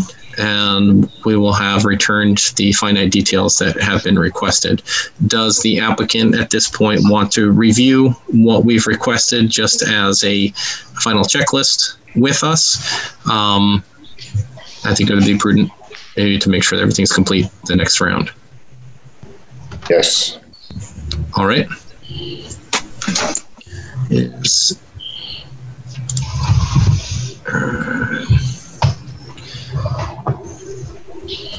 All right.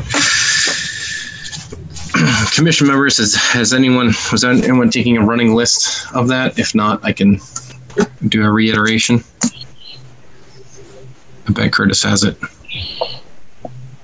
Okay, I have the railing material and details, pergola details, sliding door details, the large opening, whether that's a storefront or unit glazing in the back,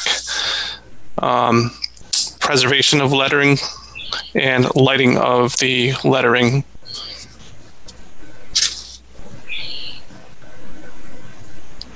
Okay.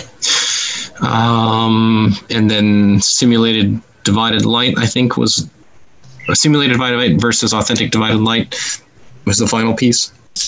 Yes, that's correct. I'd add details. Canopy. Yeah. Canopy details. Okay, thanks, Doug. Julie, was there anything else? No, somebody said it, so I'm all set. Okay. And Christina? Actually, I wanted to say for the true divided lights, if we're all have a consensus, I'm only talking about the first floor. Okay. All right.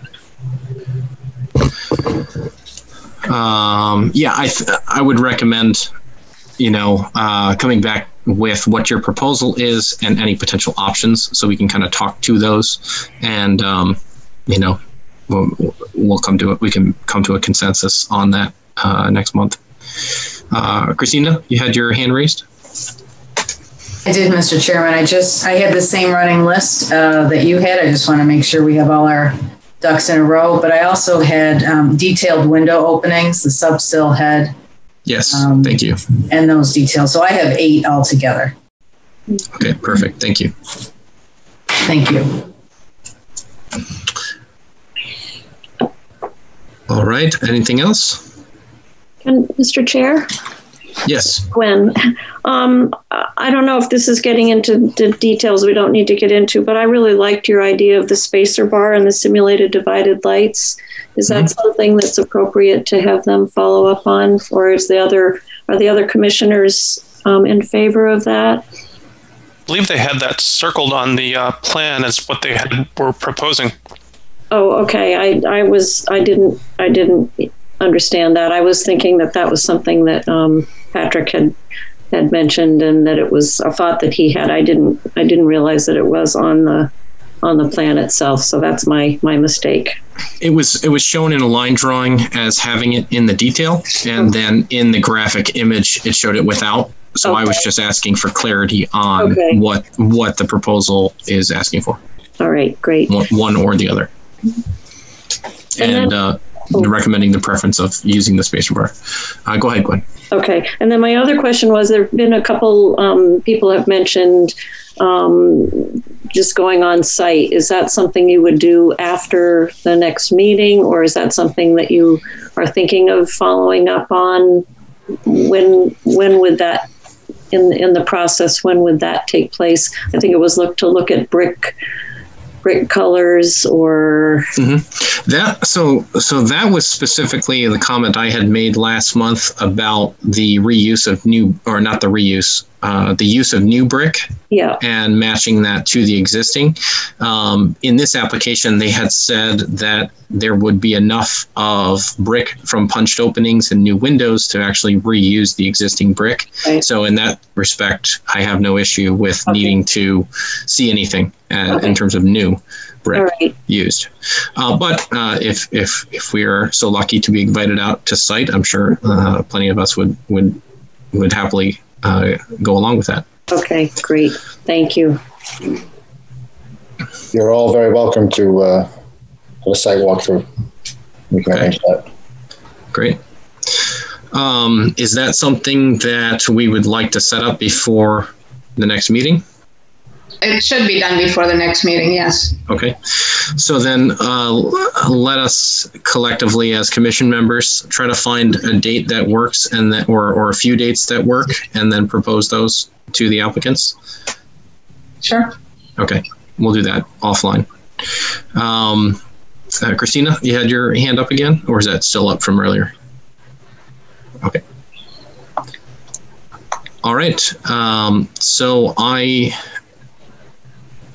at this point, I think we can close the public hearing, and we will be happy to see a complete application next month.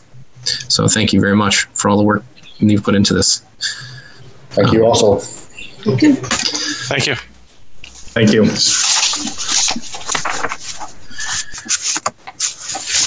You're free to go grab some dinner if you have not already.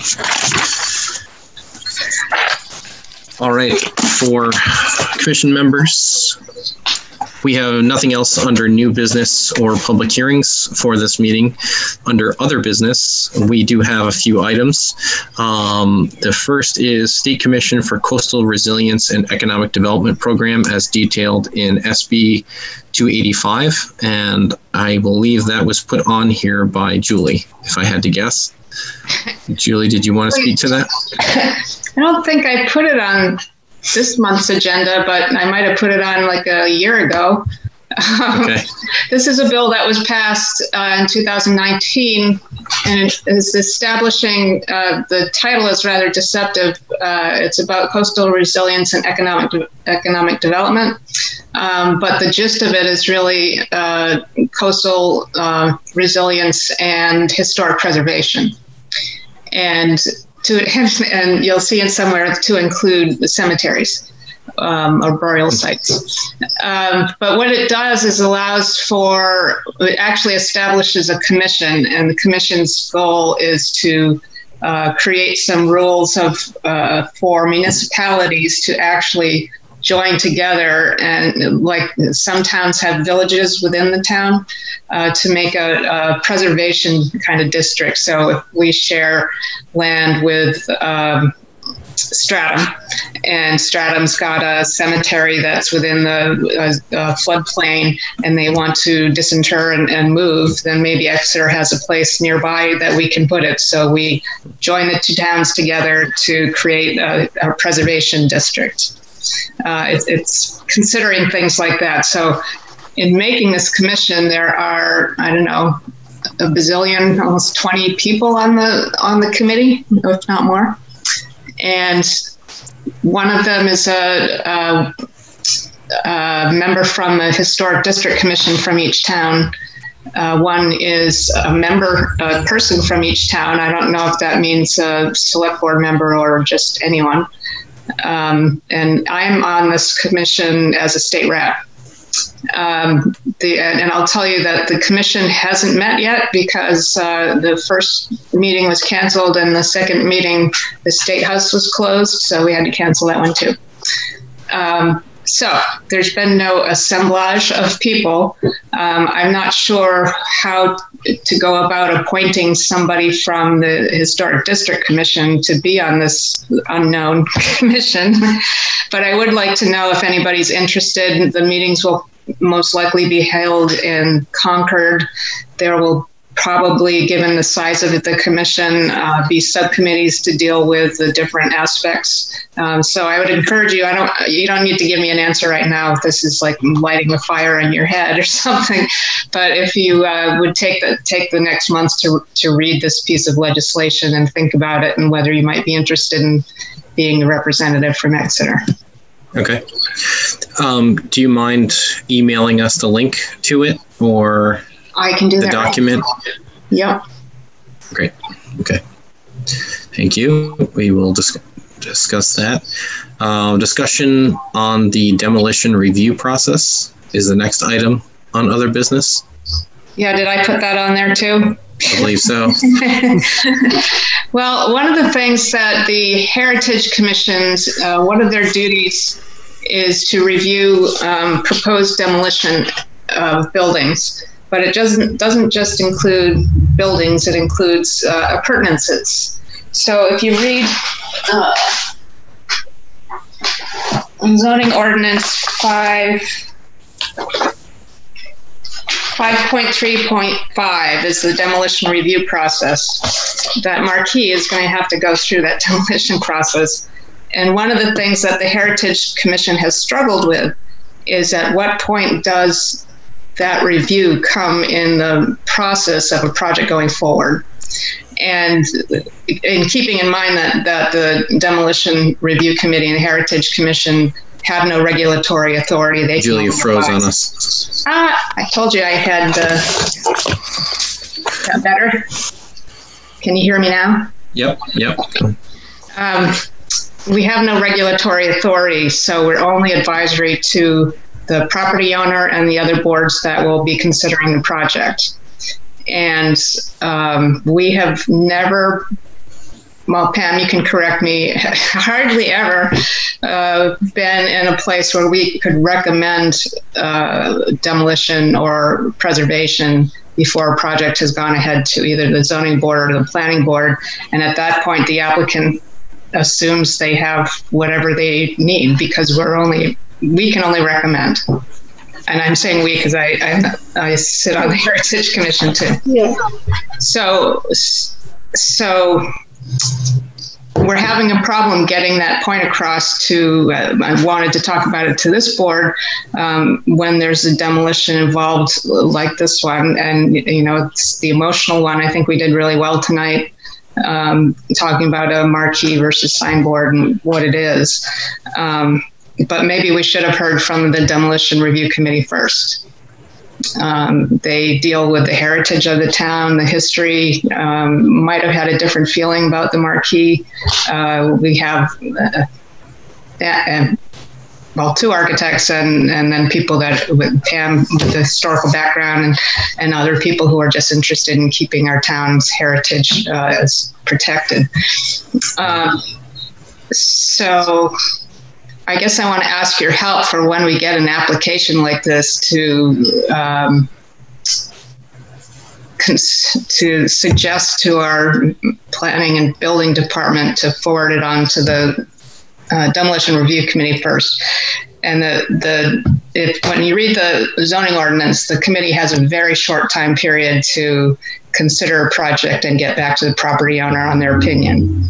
So it wouldn't cause, depending on the timing of the application, it shouldn't cause a delay in an application to the HDC if that was involved, or planning board if that was involved. I think if we would need to make a recommendation of the zoning ordinance to make that an additional piece of our checklist to have that letter from the Demolition Review Committee as part of the application when it presents itself. I mean, it's very similar to the letters of support that we received tonight for the removal of the marquee. Mm-hmm. Demolition Review Committee might have a differing opinion, and it would have a differing expert opinion as an advisory board that knows a lot more about the history of the town and the heritage of the town, and more of that intangibles of what that marquee would actually mean to the town, as opposed to just serving the new function of the building. Yeah, I would appreciate that. I think, do we have to, I don't recall, do we have to have public hearings if we amend our application? No. We have to read it. We don't have to have public hearings, but we have to legally read it 3 times before it becomes adopted.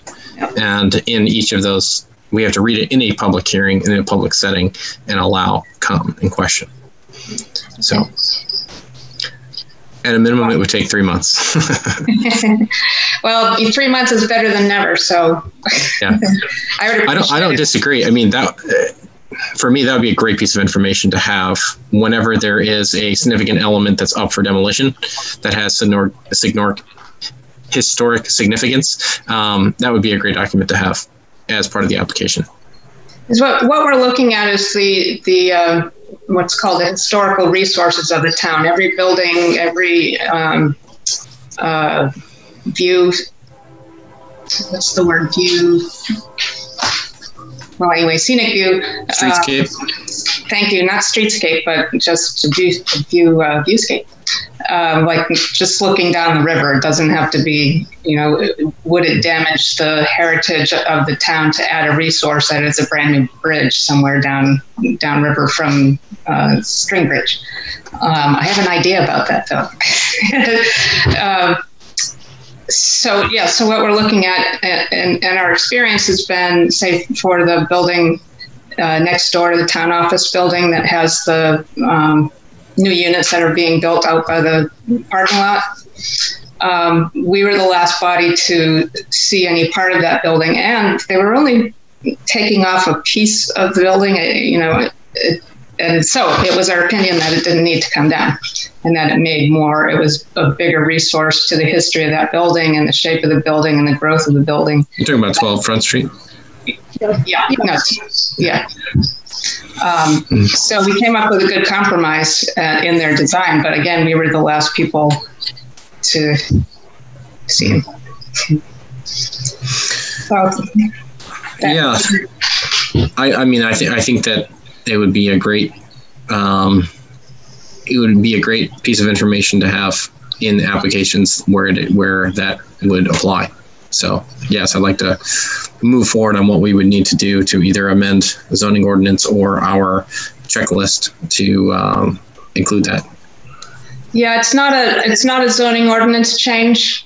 I don't think process. It would be a rules and procedure for every land use board, depending on the planning board might want to change their rules of procedure to say, does the building have demolition? Let's add that. Let's add to our rules of procedure that if a proposal has demolition, it must go to the Heritage Commission first, which actually says so in the zoning ordinance, but doesn't have to. I was just going to ask if there is a line chart in terms of the specific land use boards and because we've come into applications that already have planning board approval, and then they're coming to the HDC. We've had that in the past, the chicken before the egg type of thing. What does the current zoning ordinance say in terms of that process, or is it undefined? It says that if a project that goes to an application to the planning board or other land use board proposes demolition, then it's supposed to come to the Demolition Review Committee first. Okay. Good. And this has been, my voice has not been I've been the lone voice for a long time on this, so I would appreciate a little help on that. Okay. All right. Outside of demolition review, there is no process in terms of planning board first, HDC second, zoning board third. We've tried to do, it comes out of planning and building. They kind of make that choice of what is the biggest need in order for a project to proceed. And we've tried to do flow charts and with a past planner and did not agree on which way the process would go. We did one of those, if yes, if this, then go here. It just kind of died on the vine. Everything has to go through planning board, right? Everything does. So yes. They might as well be last, right? I mean, if it's within the historic district commission, if the structure is within any of the districts, we should see it first, right? Doesn't that just make logical sense? Yep, we've had that. The only place that we really have the big argument is when somebody has to go to the zoning board, and you can make the argument that they can't show us a design if they don't know they can do the use that they want to do. Somebody's changing the use of the structure. So that's where it sometimes gets decidedly fuzzy, because right. A developer wants to know what they can do, and then we have to know how they can do it. So it goes to ZBA and then planning board, and then we happen to be the lucky ones that are left with whatever footprint there is. Gotcha. Okay. Yeah, I don't know. We can probably try to talk about that process a little more, or at least have a heads up from zoning board. Or it could be. I don't know if they even know about it. It's probably one of those things we talked about in an all boards meeting of having a representative from HDC and Heritage Commission just go introduce themselves to the other boards, because that's never really formally worked out. Yeah. Right. Okay. And maybe I'll go to every meeting every month, next month. All right. All right. I guess we're done with that one in terms of a topic for now. Thank you for listening. Okay. Other business, the approval of the minutes from May 21st, 2020. I will open it up to anyone to talk about revisions needed for those, please.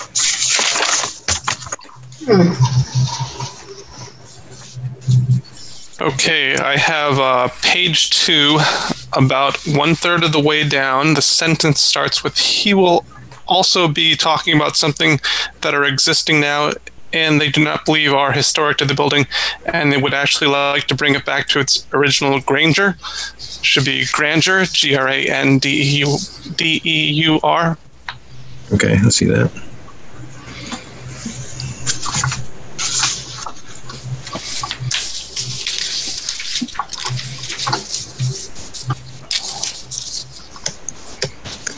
Okay, any others? Ooh. Gwen? What was that whistle? That's a comment ability. It's me. I don't know if this is right or not. In the first page, the second line, is it RSA 91A2? I was listening to your introduction tonight, and I happened to be looking at the minutes while you were doing that. Oh, and it yes, sounds it is like an A. It is A2, not 8.2. Not A2, okay. Here, and then on page 3, second line, I think it's aesthetic, AESTHETIC. What page? The third page, I'm sorry. Third page? Third page, second line. Yes, correct. Aesthetic. And then marquee throughout. It's on many pages. It should have 2 E's. That starts on the third page. Okay. Second paragraph, but there are countless marquees. Okay. And then, I don't know, that may be...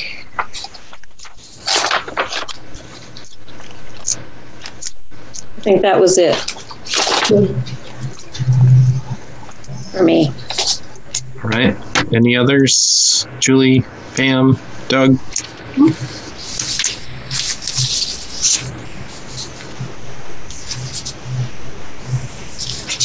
Would it be possible to get a Microsoft Word version of this so we could spell check it? Spell checking does not work on this at all. No? No. Why not? Because this was just spell checked and it came out like that. Oh, okay. You should have seen what we got for mutton. Mutton chops. Mutton chops. Well, Mr. Chair, I would make a motion to approve the minutes of our May 15th? May 21st. May 21st meeting minutes as amended. All right. Do I have a second? Do I have a second? From Curtis. All in favor? Aye. Roll call. Aye. Roll Aye. call. Roll call. Oh, I'm sorry. Roll call, yes. Julie? Aye. Pam? Aye. Curtis? Aye. Gwen? Aye. Doug? Aye. Myself, Patrick? Aye. So approved as noted. That's kind of like how it is at the House of Representatives. Everybody's sitting ready to do a voice vote and somebody stands up and says, roll call. Oh. Yeah. Crazy times we're in. Well, thank you everyone for taking the time to be a part of this commission and for this meeting. That concludes what I have on the agenda. If there isn't anything else, then I will make a motion to adjourn. It was a good meeting, Mr. Chair. Thank you, everyone. And I Thank you, everyone. Thank you for your comments.